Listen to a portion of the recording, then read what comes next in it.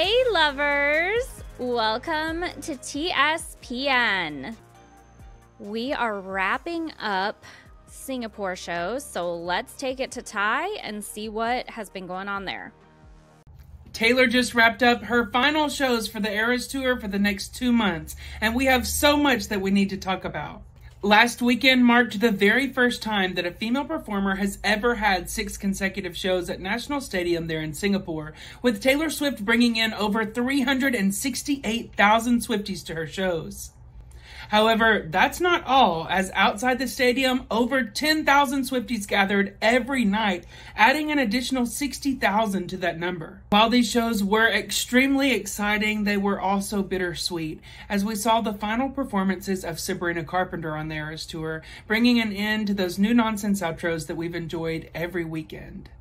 But what a weekend to finish out your tenure on the Eras Tour, as after she helped Taylor break that record, she also got to hang out with Travis Kelce and all of his friends who traveled all the way from the States to see those shows in Singapore.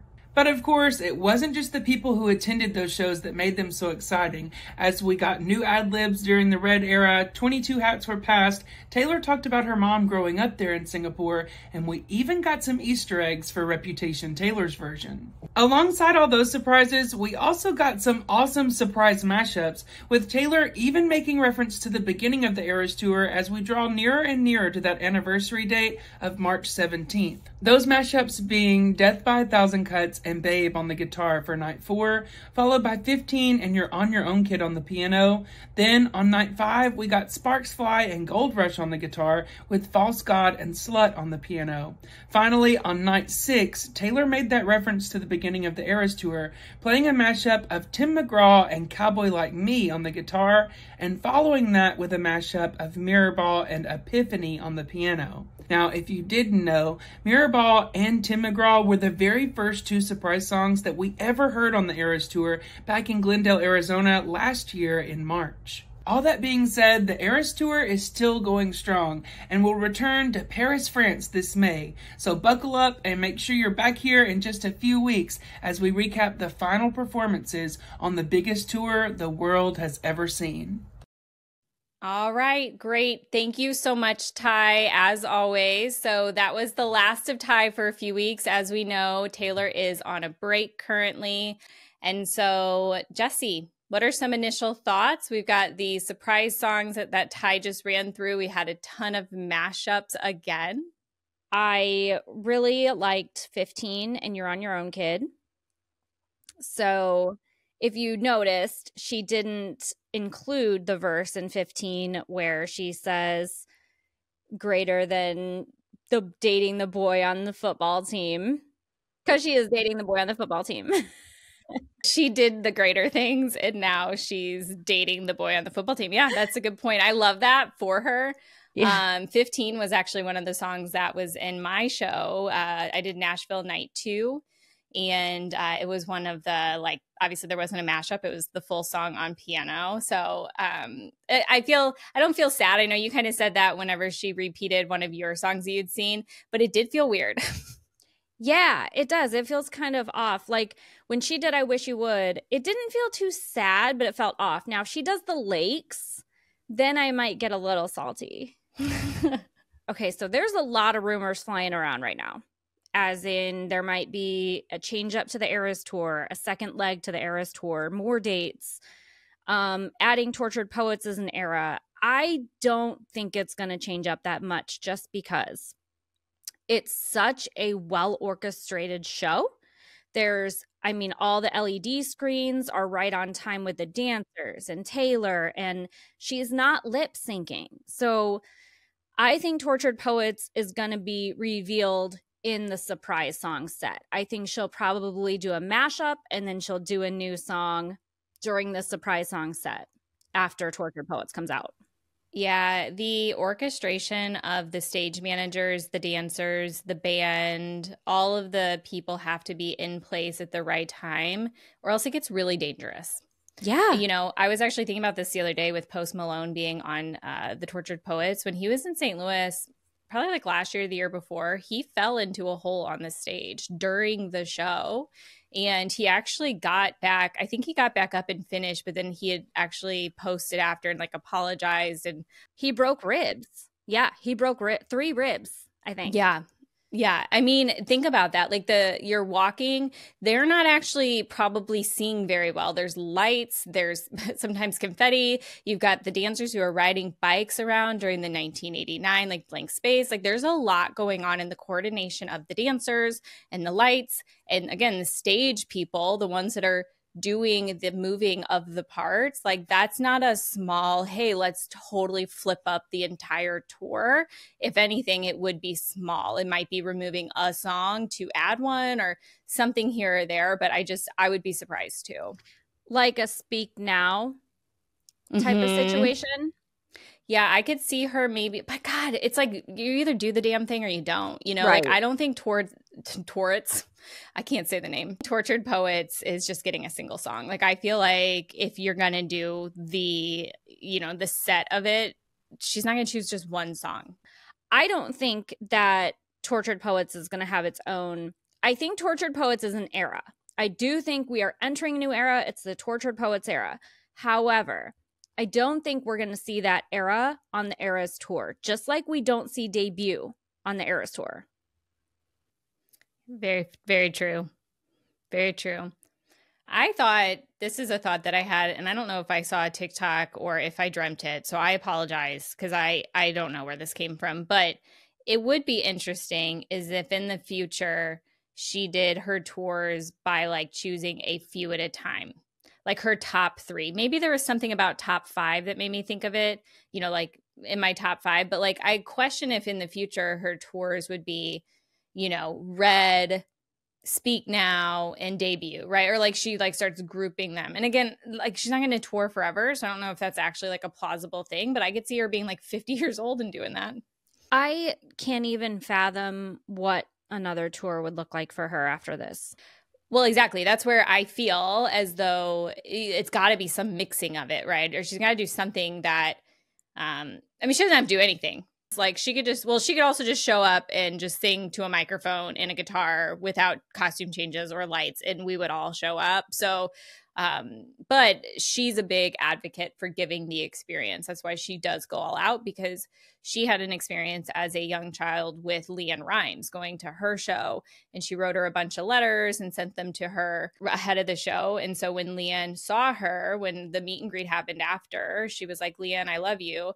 And LeAnn Rimes was like, "Thank you, Taylor," because she had watched the videos or whatever she sent and read the letters. And she talks about that experience being one that was very formative for how she treats her fans. And this is a little teaser because I've been watching stuff for the Swiftie 101 series that we're going to do. We've been going back and listening to a lot of stuff and really engulfing ourselves in the era and prep for these really specific episodes that we're going to be rolling out. But to me, when I think about Taylor and the way she tours and the shows she puts on, the big production, like that is where that's coming from. It's for the fans. Well, and I'm pretty confident in saying that this is probably the biggest tour of all time. All time. Like this has beat the Beatles. I believe this has beat Michael Jackson. The Eras tour is going to be a tour that will be remembered forever. And it's going to be hard to top it monetarily, you know, body count wise. Yep. The amount of time she's on stage, the amount of places she goes, and just how big it is in general to the economy of where the stop is. Yeah, I agree with that. Okay, so another thing to talk about is the surprise song set the very final day, which was night 6. She did Tim McGraw in Cowboy Like Me. And then her second song on the piano was Mirror Ball with Epiphany. Okay, so she started in Glendale, Arizona, and her surprise set was Mirror Ball on the guitar and Tim McGraw on the piano. So she started the Eras tour with it. Now she's ended this part of the Eras tour with it, which is what's fueling, I think, a lot of the theories and rumors. But what's interesting to me is how, and they were part of mashups. So, you know, Tim McGraw and Cowboy Like Me, and then Mirabal and Epiphany. But Yep. what's interesting to me is that she reversed it. She flip-flopped it. So she did Tim McGraw on the guitar instead of the piano, and Mirabal on the piano instead of the guitar. It's like she mirrored the bookends. Yes, bookends. That's going to be a big thing. Mm-hmm. Yeah, you used that term in a TikTok recently too. I feel as though, well, and she did do bookends for the holiday collection, I believe. She did the Speak Now ones. Weren't they like horses? That, and for the whole Midnights era, the hashtag was TS Midnight TS. I never thought about that. Mm-hmm. It was a bookend hashtag. Mm-hmm. Like on each side. Yeah, one of the things I actually wrote down the quote before she sang Tim McGraw. So we're in night 6 in Singapore, and she is about to sing her surprise song. And she said, basically, she referenced that this leg of the tour was going to end and that she was feeling nostalgic. And I thought I would go back to the beginning. Yes. And that's what spurred me to spiral. And I did my latest TikTok on that. Has she sang Begin Again? She has. Okay. It's been a while. Yeah, that just sparked my brain. I actually hadn't thought of it till just now, but that was the one that I thought she would sing with Travis coming in. Mm-hmm. But yeah.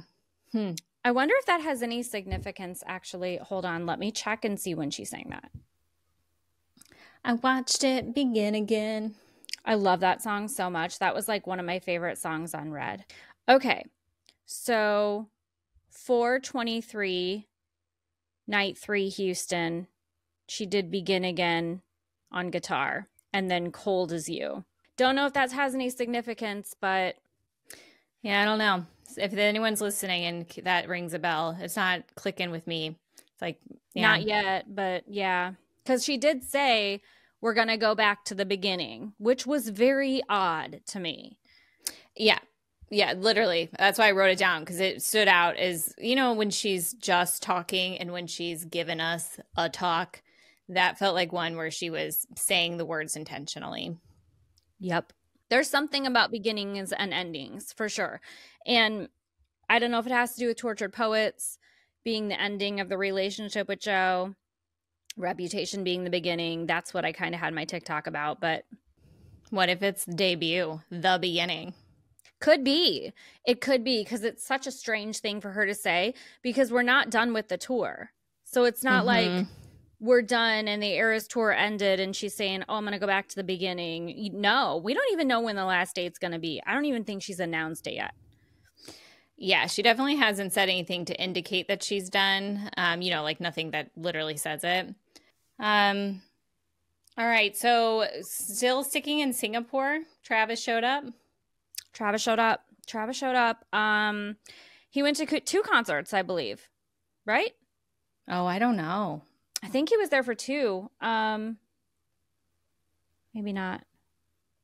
That I don't know, honestly. I know he was at 1 for sure. Honestly, him being there is old news now, right? We're not even keeping count. But no. We did do the dancing, which was fun. Whenever she said the guy on the Chiefs, I think that was the real big viral moment. And every time he's there, she is doing Guy on the Chiefs. So if he's not there, she's not doing the lyric change. If he's there, she's doing the lyric change.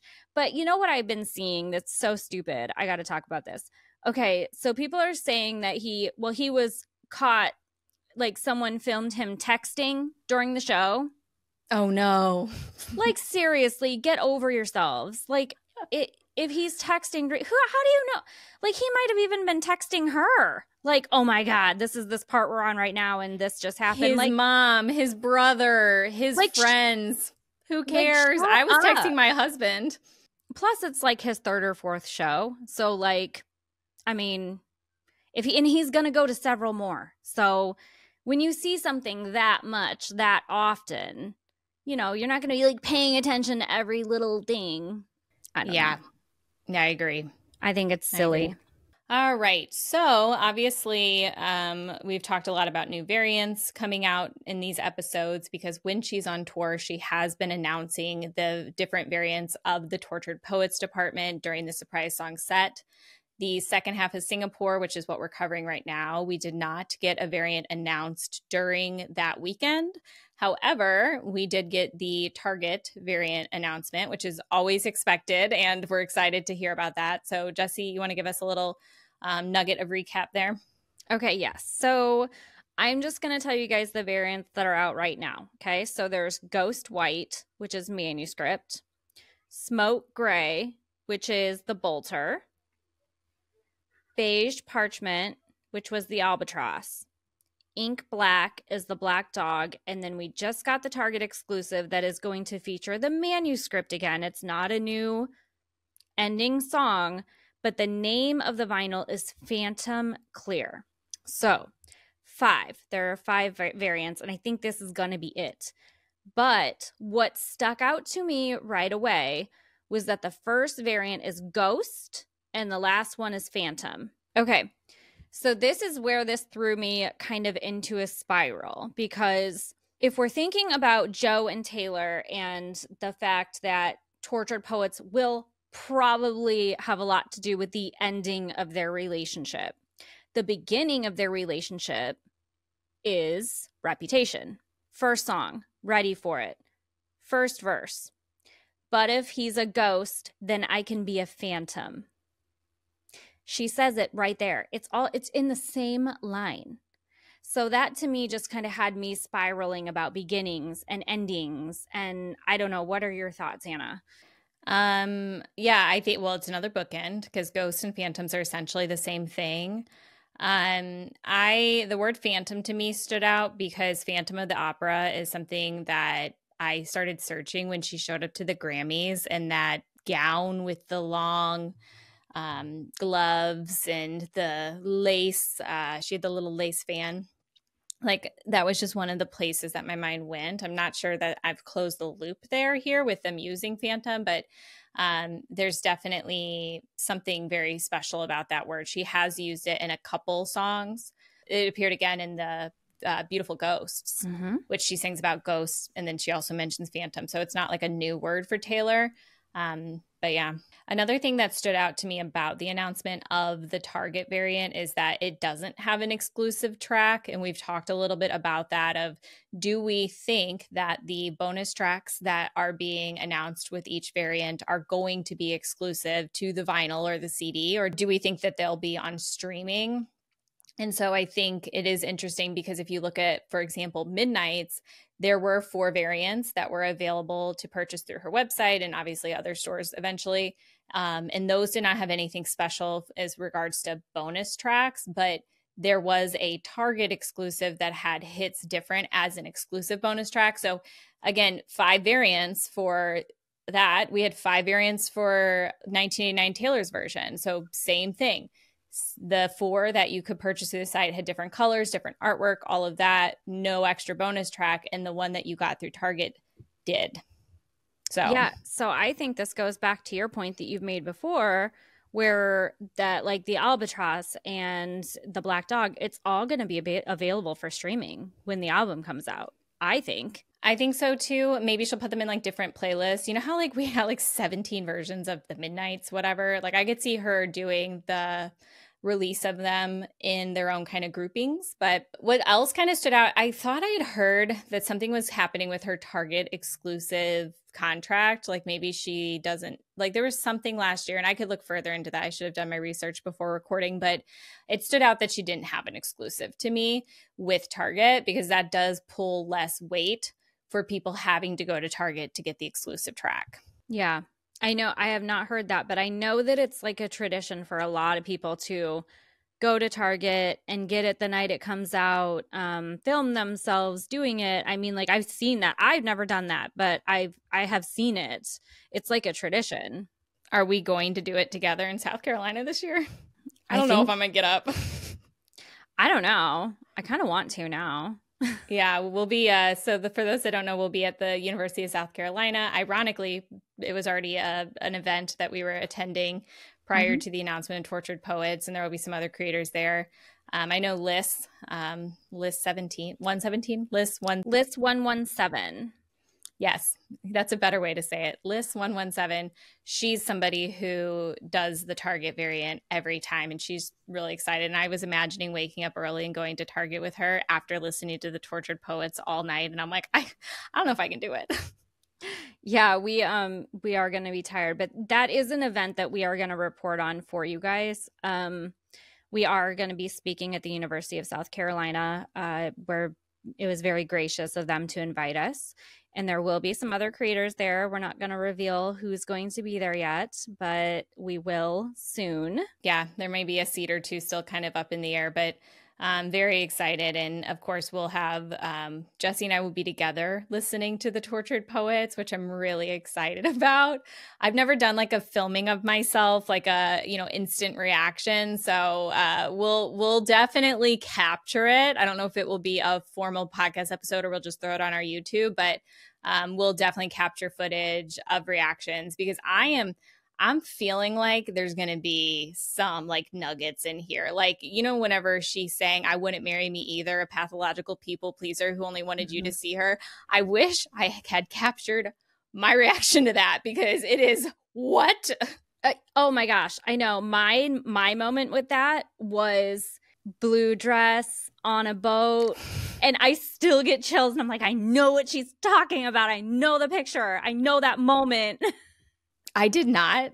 So I knew it was something, but I'm like, what the fuck, blue dress on? I had to search it. So I feel like since all of us creators will be together, we will not miss a damn thing. Somebody is going to know something about every line. So right, because it won't just be me and Anna during this listening party that we are recording. There will be other creators that So yeah, a couple you might have seen on the pod. Maybe. I say maybe to like retract it to make it mysterious. But even beyond that as well. So very exciting. So Phantom Clear, another thing that stood out to me about that, we were talking a little bit about this. So Jessie did a video on her TikTok that she talked a little bit about the different variant colors, and we can get a little bit into that. But you had mentioned all the times that she has referenced ghosts in her music. And one that stood out to me was the Bad Blood reference to it. So it's Band-Aids don't fix bullet holes. You say sorry just for show. If you live like that, you live with ghosts. I have never hit the lines like that on this damn podcast without looking it up. So that was wild. But yeah, I know. Thank you. It's probably because we just talked about it. But that moment during the Eras tour, there is a version of Taylor on the screen who is dressed in like this sexy little negligee with a long lacy robe, and she goes into she's in the lover house in all the visuals. Yes, all black. Yes, if I didn't say that, black. And she is in the lover house, which is basically barren to the bone. It's all wood, and she lights it on fire, which we know is a big visual for things that are happening right now. Okay, hold on. There's two different houses, and it's not the lover house she's burning down. Oh, that's a good point. Do we need to? Yeah, we probably do need to say. I think Nikki King 23 on TikTok does a good job of this, talking about the differences. When you look at the tour visuals, there are two versions of the lover house behind her. So you have the lover house that you see in the music video that was featured during the holiday collection. And the biggest difference is going to be that center row of rooms is more narrow. And then the rooms on the outside are much more wide. Whereas a lot of the featured house that you see on the tour behind her as she's singing has a different breakout. Like the rooms in the center are very, very wide and the ones on the outside are narrow. So like if you're actually just looking at the puzzle pieces of the room, it does seem as though there's two totally different versions. And so there's been basically thoughts around, is this the old house of her old work that she's going to burn down and build a new? Jesse, do you want to add to that at all? Or is it an actual replica of one of her homes that she shared with Joe? Like, I mean, maybe it doesn't even have anything to do with the lover house. But it's definitely that house, not the lover house. It's definitely that different version that she strikes the match and lights it on fire. And then disappears like a phantom. Yeah, like phantom clear. So when she does that on the tour is during Bad Blood, right before she says, Band-Aids don't fix bullet holes. You say sorry just for show. If you live like that, you live with ghosts. You say sorry just for show. Let's backtrack. A few weeks ago, she did the surprise song mashup of You're Not Sorry with You Should Have Said No. So you say sorry just for show. You live like that. You live with ghosts. And she disappears, like you said, like a phantom. Like, so this is coming together, guys. I don't know what it is, but it's getting me really excited for Tortured Poets. Oh my gosh, I know. I can't wait. Okay, so check out Jessie's TikTok too, because she goes a little bit more in depth about the storyline between, you know, the ghost. We've got the smoke of the house, even referencing some of the things she did in Midnights, like the little teaser video with the calendar being the what is it? The ghost. It's from the Archer. Yeah. So there's a TikTok on Taylor's account, and it's the one with the manifest calendar, and that whole room is from the song The Archer. 100 thrown out speeches. I almost said to you, you see all the speeches crumpled up, invisible smoke. You know, yep. I pace like a ghost. There's someone writing, a ghost writer. Like it's just all from that song. And I've done some TikToks on that. Yeah. Yeah. Well, and I think the biggest thing is now that we've got the 5 variant names, you know, the idea of the smoke, and we've got parchment paper doesn't burn. Apparently there's like a craft parchment paper, you know, like old parchment paper was made out of like animal skin. And then now there's like a craft level parchment paper, like something that would be more of like what you would write on. But then you have baking parchment, which is more of a silicone lined. I was talking with Megan from Into the Swiftyverse, and she was saying you couldn't write on regular parchment that you would bake. But I did this morning and my pen worked just fine on it. And I feel like since she bakes as like all the cookies and stuff, that the parchment paper references that. And so if she burned down the house and her poems and her lyrics were written on parchment paper, which she has referenced during the tour, writing on parchment, there's something to it all. It is. And there's a line in the bridge of You're on Your Own, Kid, where she says, in a blood-soaked gown, I saw something they couldn't take away. Is that what she said? What's the lyric? I looked around in a blood-soaked gown and I saw something they can't take away. Okay. Yeah. That's what I'm thinking of, is like, what can't they take away? Because Joe's gone, her work was gone, all this stuff, but they couldn't take her words. Yeah. And the words don't burn because it's on parchment. Gives me chills. Love it. Let's talk about Detective Swift is what I'm calling this section of the podcast. So as we've mentioned, we are going back in time. We're going to be doing an episode per era, and that's going to take a while because we've got to do the research. So we're starting with debut, obviously, and we won't have this out by Friday. It's something that we're going to record this next week and edit back. And so we'll just start to sprinkle them out with our regular content. But starting in debut, I was listening to Taylor's very first national radio interview. So if you go on YouTube, you can watch it. Just search like Taylor Swift. The title of it's Age 16, First National Radio Interview 2006. It was posted 6 years ago. But the interviewer asked her, if you were not going to be a recording artist, what would you be? And she said, I would be a cop. Not like a traffic cop, but like a CSI cop or an investigator. And then she also says that she took criminal justice for 2 years and she really liked it, which one of the commenters on a TikTok I made about this actually pointed out that Travis's degree is in criminal justice. And I fact checked that, and that is correct. So shout out to Buffy Lawless 70. I made sure to write that one down for that comment, because small detail, but that's a pretty cool thing if he majored in that, and she's very interested in it. So this got me thinking, right? Because Taylor likes clues, right? This is not a secret. Even in that interview, she talked about how she started putting clues in her lyric books. And so she's always been Easter egging and dropping clues and codes. And so I started to think about how the Tortured Poets whole theme is like artifacts. There's some posts where she puts, was it new file? And entered into evidence. Entered into evidence was one that Taylor Nation used. And then, like, whenever she was announcing the different variants, she put, like, new file. Let me look. Is that what it was? Was it case file or new file? I think it was case. Let me look. Okay. It says file name. File name. We're both wrong. Yeah, exactly. But still, you know, that's if you're thinking about criminal investigation. So then I was like, is TTPD like NYPD? Like the New York Police Department? Is it like the Taylor Police Department? And I don't think she has, you know, obviously we know what the acronym is for. But a lot of us initially went to academia. You know, she's a professor of the Tortured Poets Department. But what if it's like a police department or a criminal justice department?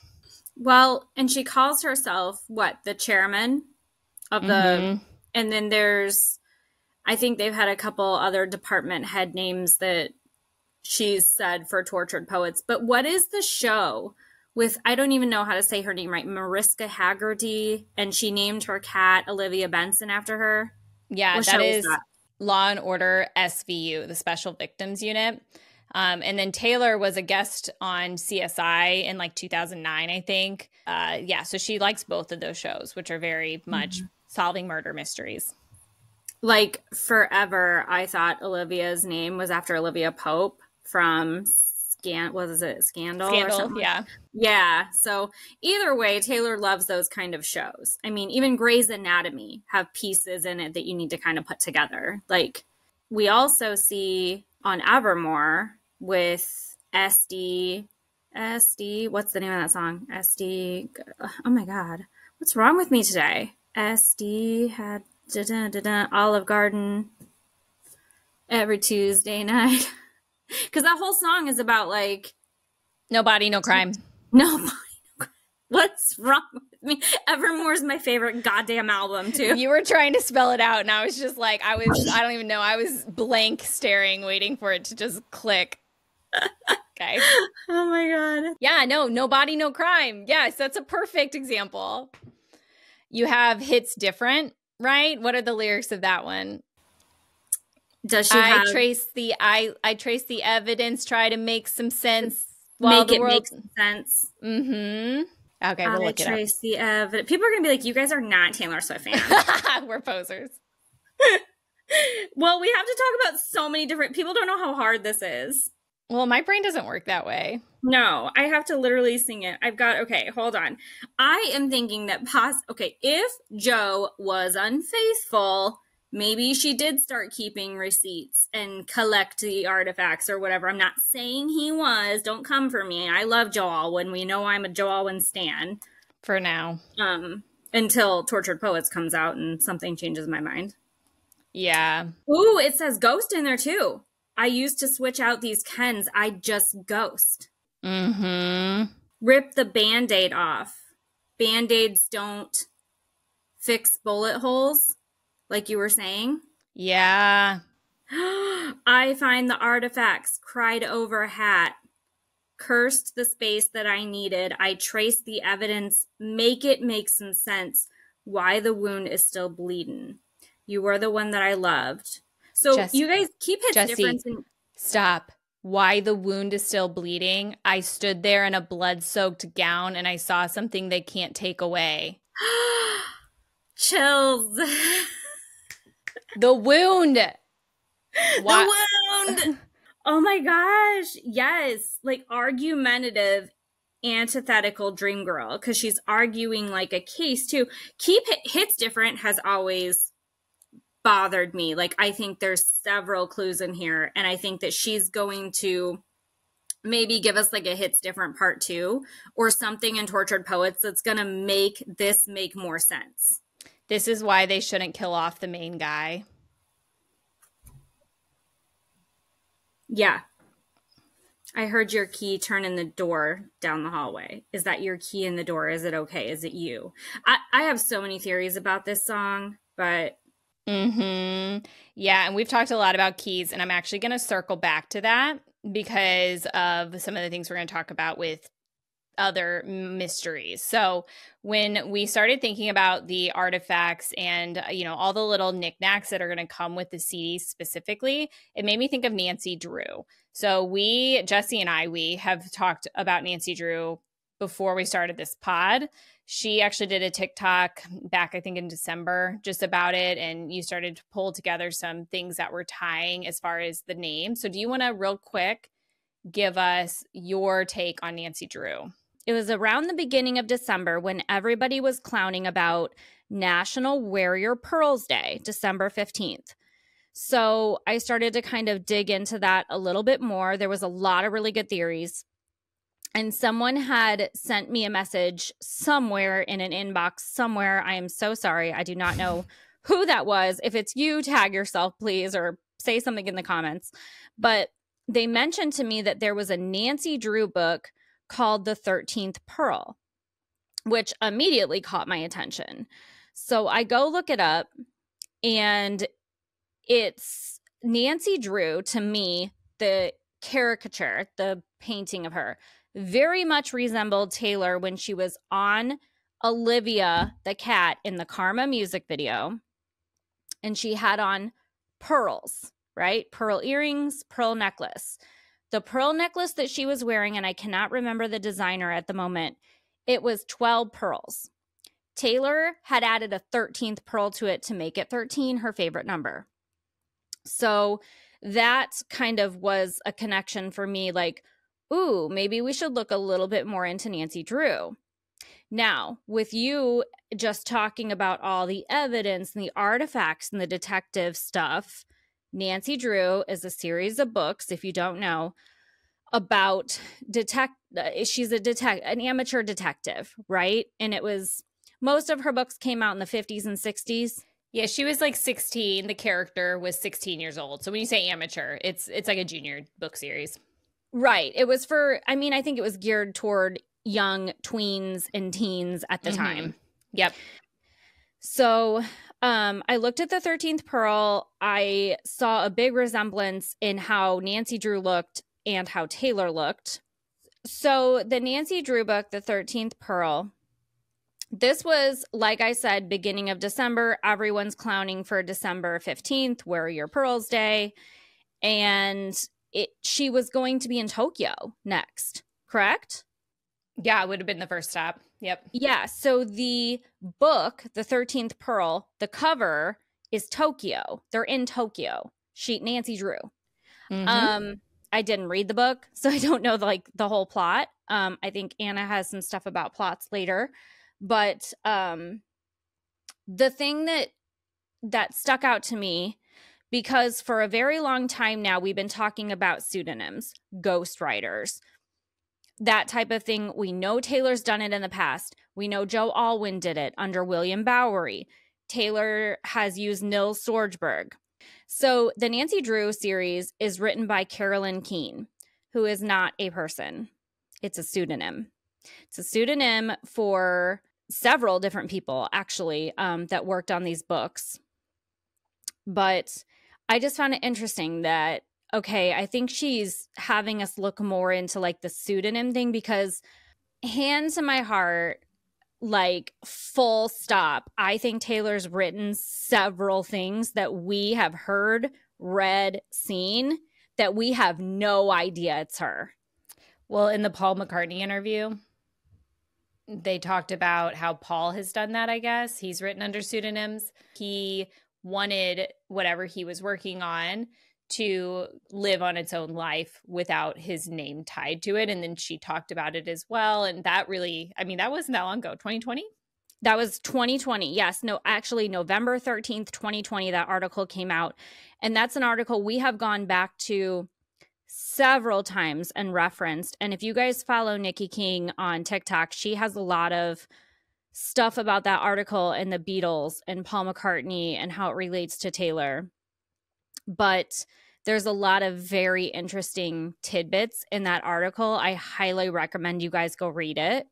Yes. Yeah, it definitely does. There's some stuff that like we're still stuck on that will come to fruition probably here in the next couple of years. But yeah, the pseudonym thing you just said about how multiple authors under a single pseudonym, and it got me thinking about the William Bowery thing, because we know that William Bowery is Joe in Folklore, because she said that during the Long Pond studio sessions. We can probably assume his references in Evermore are true, but William Bowery, is on Sweet Nothing, which is on Midnights, and a lot of people think that that is written about Paul McCartney and his wife, right? Sweet Nothing? Yeah. A lot of people think that William Bowery, credited on Sweet Nothing, is Paul McCartney. Is that where you're going with that? Yeah, well, because it is like I wrote on the way home, I wrote a poem. You said What a Mind is something that Paul McCartney has said, and then her and him when he met, the author of the article talked about his family and stuff. So I think she got exposed a little bit to his sweet life, and I could see where even if she and Joe wrote it, I could see where that song references Paul McCartney's life and his love.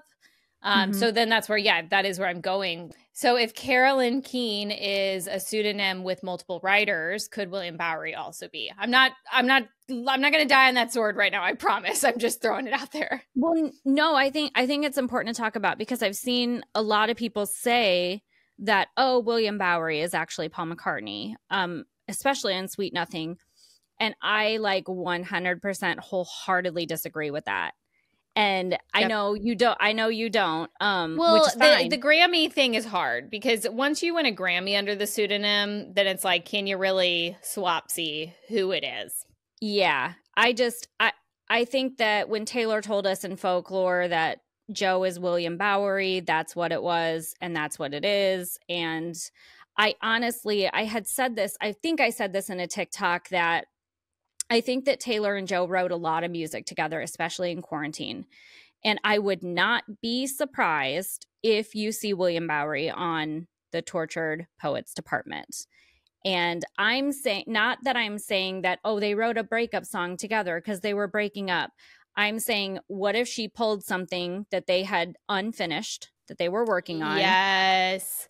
And she added him as a credit. Yes, he would get paid. He'd get royalties, but wouldn't that be like a final just slap in the face to credit him on something and have it finished? To take something that they worked on together and turn it into whatever she does. So one thing I watched last night was from 1989. There was an interview she did at the album release with some kids talking about reading, and she was talking about poetry, and she referenced that This Love from 1989 started as only a poem in her journal. And so I could see where you're talking about with William Bowery being credited on Tortured Poets. If that comes to fruition, it could be as simple as them writing lyrics down that they're thinking about, and then in the same vein with Blank Space, she pulled in a bunch of pre-written kind of one-liners to make that song. So if she's using anything that he potentially helped her come up with, and maybe that's where some of his references came with Coney Island and some of the other ones, right? Isn't he? Yeah, he's on Yep, he's on Coney Island, Betty, Exile, I believe Evermore. And I just wouldn't be surprised. I don't think the money matters to her. So, if some of the royalties go to him and they're broken up, fine. I think it's more of just you're a part of this breakup too. Yeah, and exactly. This is something that we maybe started a while ago and I finished it, but I'm still going to credit you as William Bowery. People know who that is. And I don't think Tortured Poets is going to be a diss track album. I don't think so either. I actually was thinking about the timing of it being right after she turned in Midnights, and we know they were not broken up then. It could be the actual fallout. Yeah. I versus think the post. Yeah, I think that we're going to get a clearer picture of maybe what happened with Joe, and maybe there are some scathing lyrics or songs, but I think that there will be about her too, herself. Yeah, there's going to be a ton. I mean, there's a lot of faults in both ways when you start to kind of fall out of love like that. So, well, and there's two sides to every story. So there's her side, his side, and then what really happened. And then our side. Our theory side. So I'm TikTok trying not to theorize so much about what happened with them until I hear the album a couple times. But obviously there's been, you know, chitter chatter talk about him being unfaithful, but we don't know. I think that there's going to be songs on there about Maddie Healy too. Yes, wouldn't that be the spin of the tale? Okay, well, what were we just Carole King did? Yeah, so Carolyn Keene. So going back to Karma, Ice Spice is sitting in an open oyster, like with a pearl. So that kind of tied into that Nancy Drew book as well, The 13th Pearl. But it's not just this book. There's more. So I'm going to have Anna start that conversation. Okay, so one thing kind of circling back to December that I really noticed was there's a book cover that Nancy Drew is on where she looks identical to Taylor with the red hair in the Babe music video. And so guys, look up the Nancy Drew book covers. Because she actually is pictured with red hair, and all of the most of the artwork is red, but in the first book she's described as blonde hair, blue-eyed. So just an interesting note. And did you know that? 16. No, I didn't. And she's 16, right? Yeah, she's 16. I believe, I don't know if every book she's 16 or if it's just if she ages. But yeah, this book series started way back in like the 1930s. And what's really interesting is that it's had many different series over time. So you have like the original publications. And then, you know, they had the Nancy Drew Files, which was in the 80s and 90s. They had the Nancy Drew Girl Detective series, which is a little bit newer. The most current one is called the Nancy Drew Diaries. So like Nancy Drew is not just one series. It's kind of this almost like a Marvel universe or like a Taylor universe of sorts, right? Like it transcends one central theme. So is it like, it's like become a brand almost? Yeah, a brand. That's a perfect way to put it. It's a brand. Okay, so I did not know that actually. So I thought there was just a series of books that came out in the 50s, which apparently I was way off on that. And that was it. So what, I did not know that. Okay, so I wish I had the actual date, but it definitely came out before the 50s because, I mean, my mom has some of the originals, like not the yellow and blue, but like they're like brown books, you know? And so they essentially started out like the 30s. I know some of the publication, but in the 1950s, the book series was bought by a new publishing company, and they did not like how feminist that she was, and they wanted to combat some of that, and they also wanted to kind of cut out some of the plot. So all of the original books, I believe there was 34 original that when they were purchased, they were kind of revamped, rewritten, and republished. So like the re-recordings. All the books? All the first 34, yeah.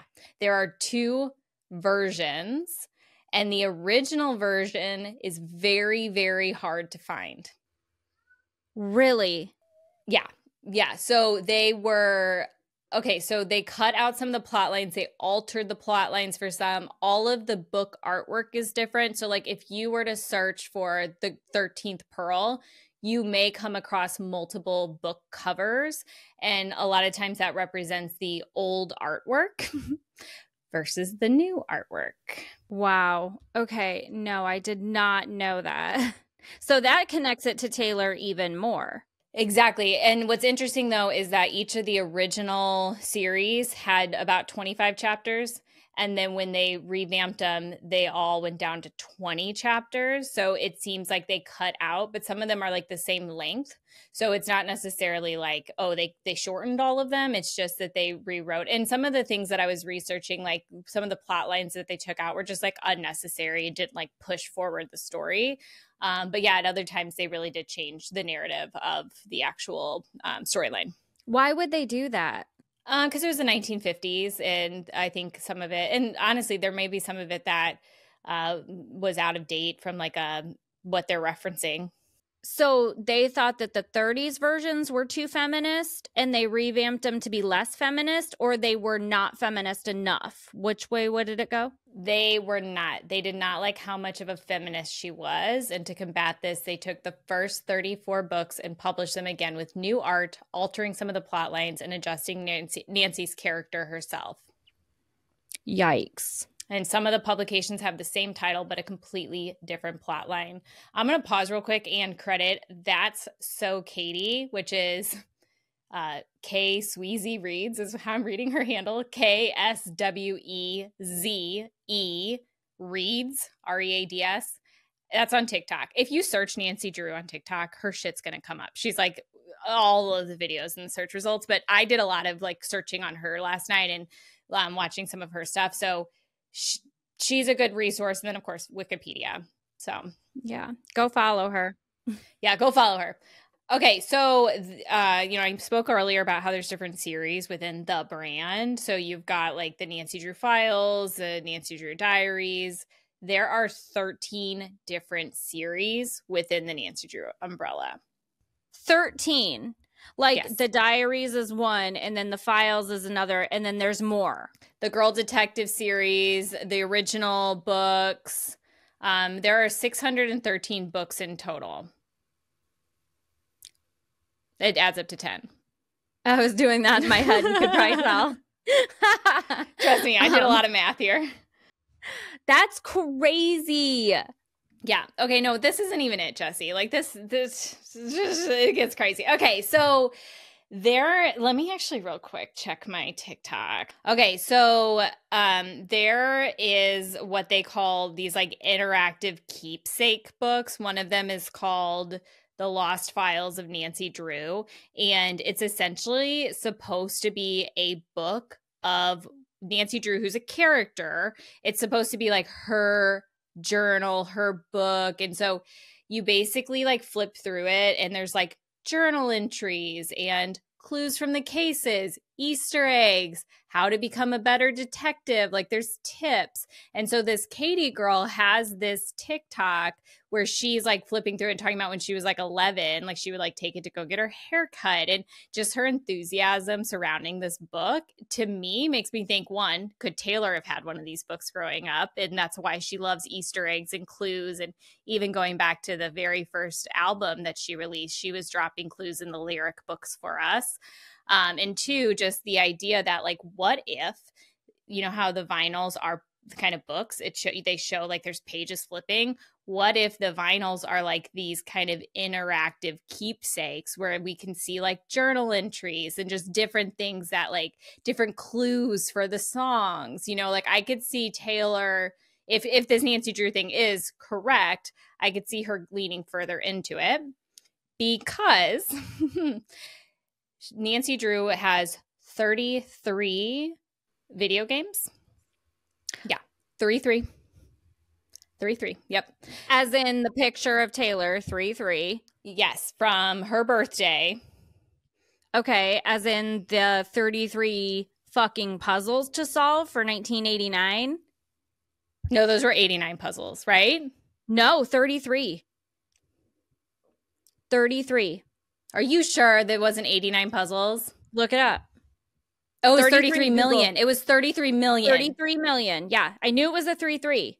Yeah. Okay. Whoa, now you're freaking me out. Okay, so let's talk though. So real quick, backtrack. Taylor Swift has a post on her Instagram from December 13th of whatever year she turned 33. 2023.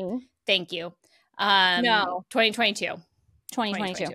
And she is holding up 2 threes. One hand has 3 fingers and the other hand has 3 fingers. And so that's why we were like 33.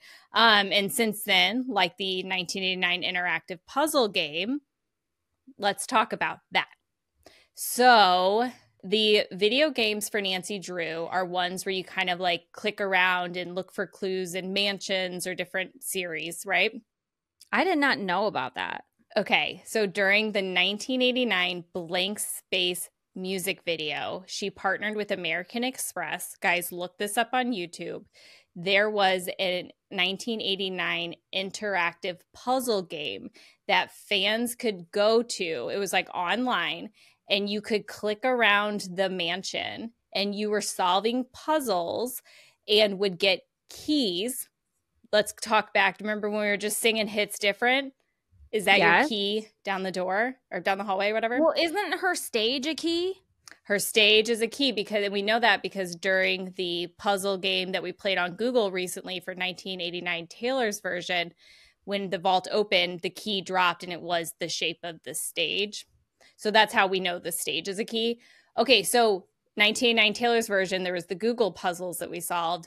1989 original, there was an interactive, completely Nancy Drew style game.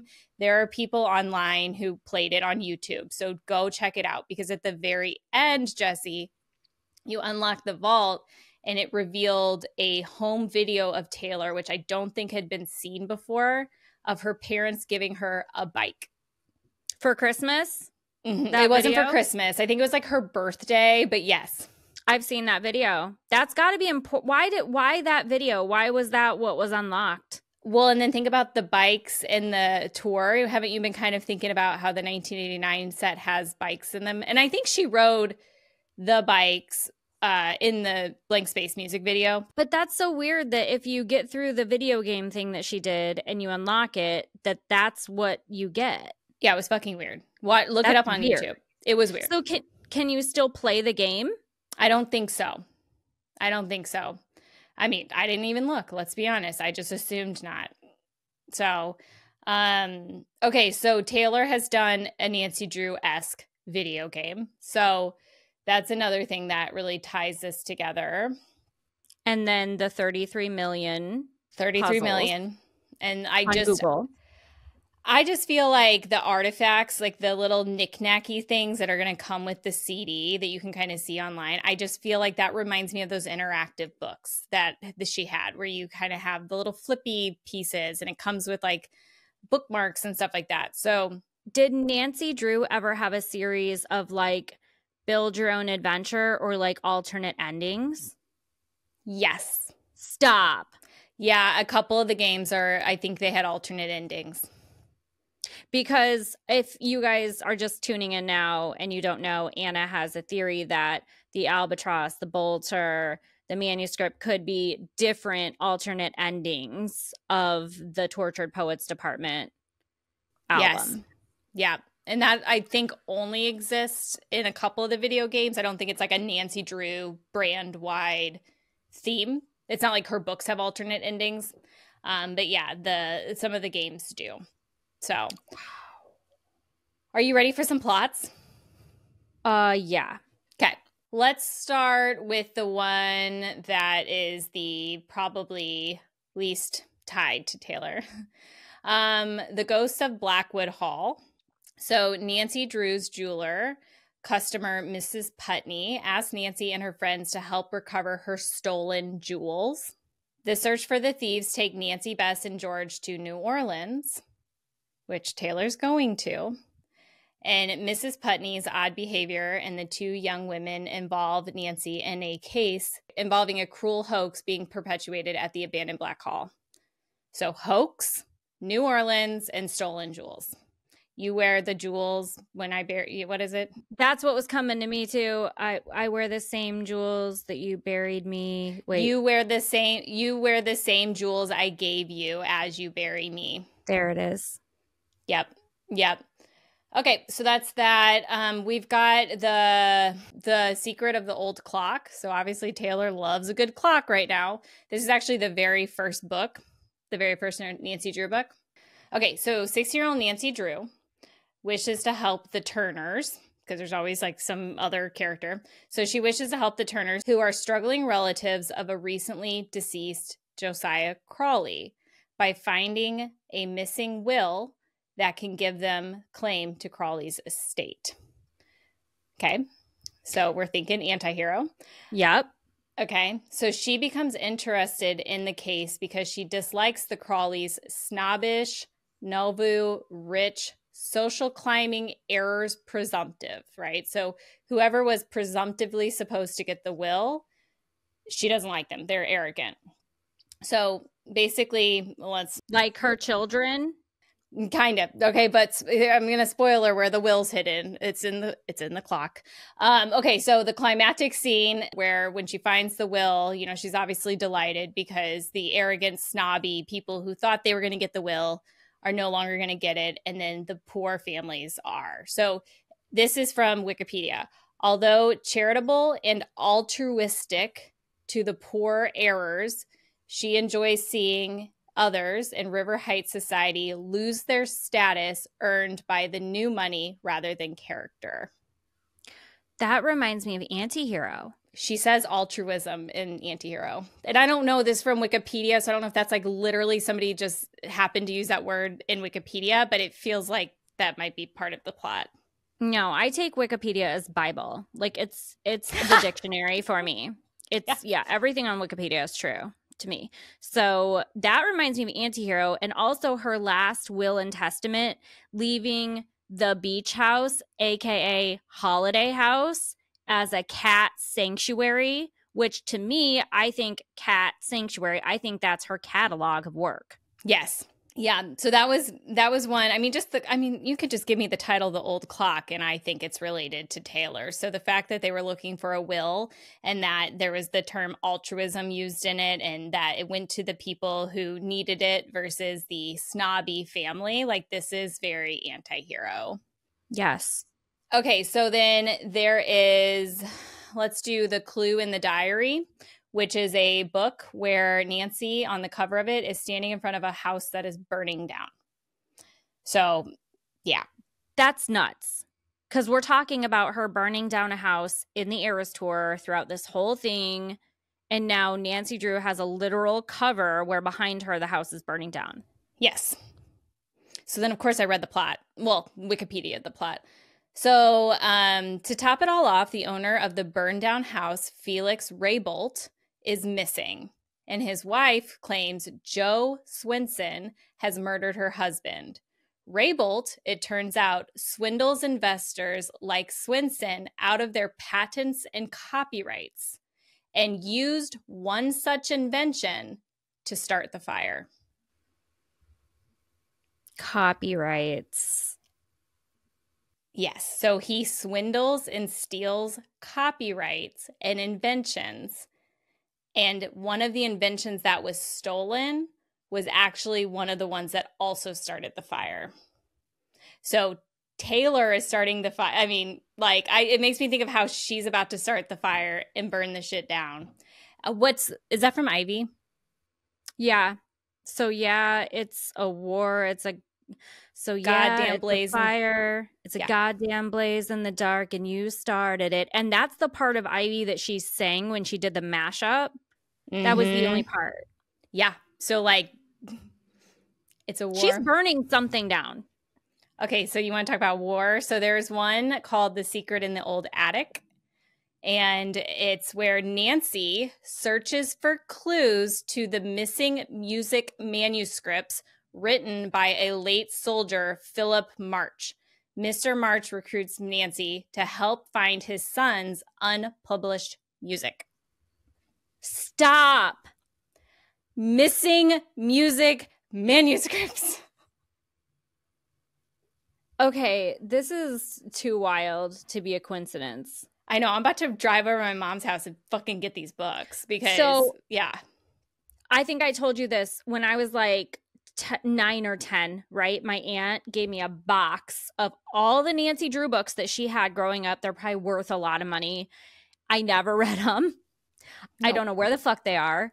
I'm sure they're in some Goodwill in someone's house now, but like I should have kept them. Like, what was I thinking? They were all hers when she was growing up. I'm so mean, and I just didn't read them, and I'm just like, Well, yeah, my mom always looked for them. She even had, I remember she had like a list in her purse of ones that she was still missing. So like if we'd be like out, you know, on vacation, we'd stop by like an antique mall or like, you know, something like resale. She would like find Nancy Drew books and like try and fill in her collection. And that's a big thing. Like even this Katie girl who I mentioned on TikTok doesn't have the full collection of originals. Like they are very hard to come by. Another thing that I had learned is that the publishing company tried to fool people and actually backdate backdated some of the books that they had created like in the 50s to have earlier publishing dates. So even if you have a book that has a publishing date in the like inside of an earlier than the 1950s date, it could still not be one of the original stories. Which it's giving me like Taylor vibes. Like, you know, we bought all the damn vinyls, like take my money, Taylor, capitalism. But like, it's like, you know, this whole concept that the originals are so hard to come by. And there is this whole collection and this brand and this series with these games. Like it's a much bigger thing than just $34. That's crazy. Mm-hmm. Yeah, if you guys have read any of the Nancy Drew books, or if you have other titles or like plots, like I mean, there's no way that Taylor is really that into like criminal justice. And like at 16 years old, she was saying she wanted to become a cop or criminal investigator and like didn't read Nancy Drew books. You know what I mean? Definitely. Okay, guys. So obviously we filmed before Friday. We're not that magical. So by the time you're listening to this, the Taylor film, the Eras Tour film, will already be available on Disney Plus. But a lot of things have happened this week. We are filming on Wednesday night. So I do want to talk a little bit about what we're expecting. And then also, Jesse, you want to talk a little bit about what happened on GMA and just kind of what's happening this week thus far. Yeah. So like Anna said, we're filming on Wednesday, which is the 13th. Happy 13th. So to me, it's all very weird, and maybe it's not to other people, but GMA and Taylor Nation is calling this Taylor Week because she's originally was dropping the Eras Tour movie on the 15th. Now it's backed up a couple hours, so 6 p.m. Pacific, 9 p.m. Eastern, which means that it's going to be wrapping up around midnight on the 15th. So there's some theories about, okay, what's going to happen? Could something happen at midnight? But I feel like it's very odd they're talking about this being Taylor Week when the Eras Tour movie has been out forever, since her birthday, right? Or October last year? Well, it came out October 13th in theaters. And then, yeah, you're right. The week of her birthday or her birthday, it came out for purchase. And it was for purchase until just recently. Well, so just to me, just about everybody's probably seen it. And if you don't have Disney Plus, I mean, I'm sure a lot of people are buying Disney Plus so they can watch this. But I just find it odd that they're calling it Taylor Week. They also said that each day they're going to reveal 4 new acoustic songs that are going to be on it, which to me didn't really hype me up that much. I don't know about you. Is it 4 new each day, or is it 1 each day and 4 total? 1 each day. Yeah. So, but it doesn't make sense. 1 each day, 4 new acoustic songs. So, but they didn't do one Monday. So Tuesday, they announced that Maroon would be one. Today, Wednesday, they announced Death by a Thousand Cuts is the second one. So what are they going to do? Announce 2 tomorrow morning? That's weird to me. Well, it's weird because when you told me Taylor Week on Monday, I was like, fuck yes, like, let's go. And nothing really has happened. No. And Taylor Nation's posts are very odd. I need to look into those more because they're giving a lot of like different eras stuff, like to promote the movie. But I feel like there's Easter eggs in there. But it just like Taylor Week to me is like the week that tortured poets would be like ready to come out. Like, yeah, like Midnight's Mayhem with me. Like, yeah. Yes. Well, and what's weird is, and so just to clarify, it's not that we're like not excited about the movie or that, you know, we're not trying to like downplay that, but it's just like the idea of it being Taylor Week. And the only thing we really know we're getting is a movie we've all kind of already seen. It's like it's just not aligning with like the hype that we expected, especially because with the GMA, I believe in GMA's like info section ahead of the airing of the show, people were noticing that it said Taylor documentary or something, like Eras Tour documentary. And so people were speculating, oh my God, there's like an actual documentary, but it probably was just the Eras Tour movie and they mislabeled it as documentary. I mean, I guess it probably, if you're going to blur the lines, it probably is more of a documentary than anything, but I'm pretty certain there will be a documentary at the end of all this about the tour and about her re-records and all that. But it has me thinking, and by the time you guys are listening to this, we're going to know if something else happened along with it. I mean, shit, we could have Reputation. Taylor's version, we could have Debut. We could go back to the beginning. We could get a documentary. I mean, like, it's weird they're just calling it Taylor Week and they're dropping what seems to be like Easter eggs, but it's not anything. Like you said, it's for a movie, a film that probably 90% of Swifties have seen. Have you seen Danny Book Swiftie, I think is her handle? Have you seen her video about whenever she was in the studio and she had the 2 fingers up in the Long Pond studio when she was wearing the Argyle and the Jessie loafers? Mm-hmm. She was like, what if it's an Evermore Long Pond? I know. No. I don't want to get you excited. Everyone will know the answer by the time this airs. So yeah, like, no, and yeah, no, I did not see that, but yeah, anything Evermore or Woodvale sends me into a tailspin. So. I know. I'm like, you only have 24 hours, so we figure this out. So guys, if nothing does drop at midnight, TSPN is about to drop at midnight because I will be editing it throughout watching the movie. So I'll try and get it up by midnight so that at least there's something to look forward to. Yeah. I mean, get your popcorn and party on Thursday night. I mean, watching the movie, I'm excited. So, well, in past tense, we hope you got your popcorn on. All right. And then kind of circling back, we talked a little bit about Jason Kelce, his retirement, the podcast Swifties. So he won, him and Travis won the iHeart Radio Podcast Awards, the top prize. They did. And guess who they thanked? Swifties. The Swifties. Jason Kelce said the 92%ers, aka the Swifties, and then just kept talking. Which I love that Jason acknowledges us, like, even more than Travis. Yeah. Well, and it's Travis's girlfriend. He's trying to play it cool. But yeah, we even got a comment on our YouTube about how it was a common podcast before. It was very, very popular, which we obviously acknowledged last time. And we know that they absolutely had plenty of views and plenty of fans before the Swifties came along, but winning the top podcast of the year through iHeartRadio Podcast, that's a pretty big fucking deal. It is. Yeah. So go ahead and leave us a bunch of comments and give us 5-star reviews and share with your friends so that someday we can shout you out and get up there and win Podcast of the Year. Hell yeah. Hell yeah. That is the prize. That is our goal. No, that's the goal. That was not our goal until just now, but now it is. Now we'll make a mood board. New goal. Manifesting. Yeah, exactly. All right, great. Well, let's talk about exposure and the TikTok ban. Kind of wrapping up here. So if you are aware, hopefully by the time you're listening to this, there's more developments in the positive direction, but today on Wednesday, the entire House voted on the TikTok ban for United States. Prior to that, it was just a committee. So it was a unanimous committee vote. Now the entire House has voted on it. And so next it will go to our Senate, who will have to vote on it. And pending no changes, because it could always go back to the House if there's change or whatever, it could get signed by the president. And then there would be the power to ban TikTok. So it's not like the second the president signs it that all of a sudden TikTok is banned, but it's just not looking good. We went through this March of last year, 2023, and I definitely made a lot of videos about it and had my own kind of panic. This time feels different. It feels more real. It felt really real last time. I don't know. How are you feeling?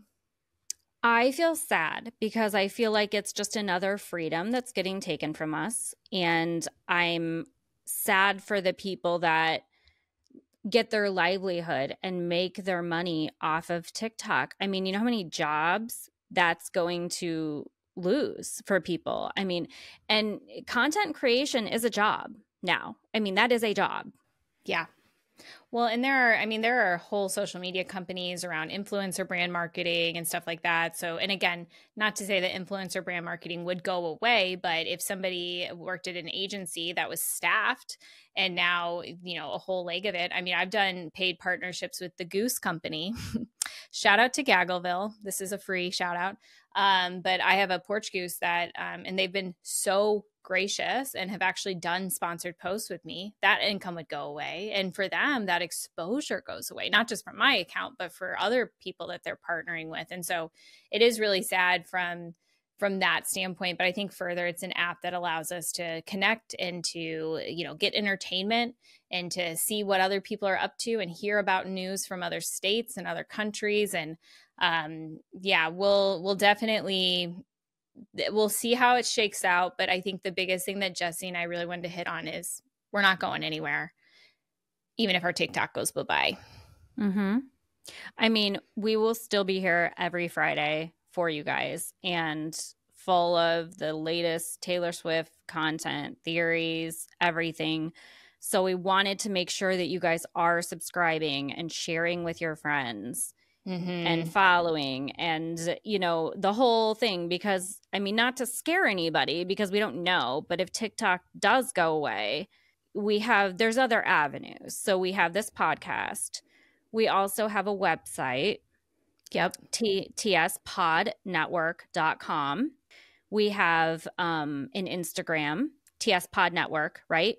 Yep. It's the same handle as YouTube, TS Pod Network. Make sure you guys go and follow. I would honestly, if you guys could go follow our Instagram, that would probably be the first step, just so you at least have that done in case something does happen. Mm-hmm. But yeah. Exactly. And obviously Spotify and Apple Podcasts, if that's where you're finding us, you're fine. But it would help us and it would be a great support because Jesse has built up, 34, 38, I don't know how many you have now, but that 30 plus thousand Swifties follow Jesse. My following is a mixed bag of who fucking knows who. A lot of you are Swifties, so shout out. But to think that all of those Swifties are going to lose access to daily content by Jesse is where, maybe it's going to be Instagram, maybe it'll be on this YouTube channel that we have together. But we'll figure it out. We'll make content still if it happens. Definitely. And I did want to let you guys know, because you guys are so loyal and I love you guys so much. I did create an Instagram. You can click it through TikTok, but it's Jesse Swift Talk on Instagram. And that will be where my Taylor content will go if TikTok goes away. But yep. I would just make sure you're following us just in case. Yep. Jesse Swift Talk _ on Instagram. Yep. Yeah. Mine was taken too. Mine is Creative Chronicles _ There's 2 underscores. Okay. Yeah. So make sure you're following both of us on Instagram. Make sure you're following the pod. Yep. I hate Instagram personally posting to it because of the way in which it promotes the content to people I know, but whatever. We'll do that for you. We'll sacrifice our own personal, worries of what people in our lives think. Not that we really care. Well, that's why I started a different one. It's just a completely different one for my Swiftie friends. Yep, exactly. So speaking of TikTok, if it does stick around, Jesse and I discovered that since we're both logged into the TikTok app on our individual devices, that we are having issues with our messages. So when I log into the TikTok, if you've messaged the podcast, it is downloaded to probably my version of the TikTok app on my phone. And if Jesse is the one who's logged in. And so I'm like, Jesse, there's all these unread messages. And she's like, I messaged them all. And the more that we kind of played this game, I realized, oh my God, I think we have 2 versions of the truth. So I will try and go through and answer a lot of them. A lot of the things that people send, I want Jesse to see more than me, just because they're more theory based. But I'm probably going to turn off the TikTok messaging function within the TS Pod Network TikTok. So if you do want to get a hold of us, find the Instagram. You can message us there. There's also a contact form on our website. And then, of course, our direct inboxes are more than fine if you want to just message me or Jesse directly. And our emails will be in our bios. So Exactly. All right, so we will wrap for today. We are going to drop a little mini episode because Friday the 15th is the Ides of March. And if you don't know, the rep era was very coded in the Ides of March. Julius Caesar, Cleopatra, snakes, cobras, ancient Egypt. There is so much to it. So we will also be dropping our very first mini episode. So catch that after you're done here, or unless you've already watched it. And then we are going to start our next series. So we'll continue to do weekly episodes, but the series that we are going to be working on is Swiftie 101. We are going to cover pre-debut all the way through the original eras, through the Taylor's version eras, all the way up till now. Yep. So we are starting with debut. I've even quoted a few things from debut interviews and just media. One of the things I'm really excited about, we're going to create kind of a syllabus with resources. So we'll do our episodes. We'll do our best to recap the eras as concisely as two girls who love to talk can. And then if you want to go further, we'll have all of those interviews and links to articles, and anything that we utilize will be available. So think of it as kind of like a little course. And by the time you're done, you will hopefully be able to speak all the Taylorness that we do. And yeah, it'll be a good time. Well, what I think is fun too is whether you're a new Swiftie or a vintage Swiftie, or like, you know, whether you've been around since 06 or you've been around since this year, it doesn't matter. It's like a refresher if you haven't. I mean, there's some things that doing the research I didn't even know. And then if you haven't, it's just learning all about, you know, Taylor and the original eras and making you become a bigger Swiftie. I know. Same. There's stuff that I've learned that even, I mean, think about the Nancy Drew shit. That was born out of an interview that I watched from her when she was 16, guys. Taylor watches this stuff back of herself and she draws into it. So don't think that just because we're saying that something is tied back to something 10 years ago, that Taylor was planning 10 years ahead. What she does is she'll find something significant in an old music video or an old interview, and then she'll pull it forward. So it is so interesting to go back and watch all that stuff. Absolutely. Awesome. All right, guys. Well, catch the Ides of March mini episode that's dropping, and then we will be back here next Friday once again to talk about whatever is hip hop and happening in Taylor world. And as always, we love you guys. Bye.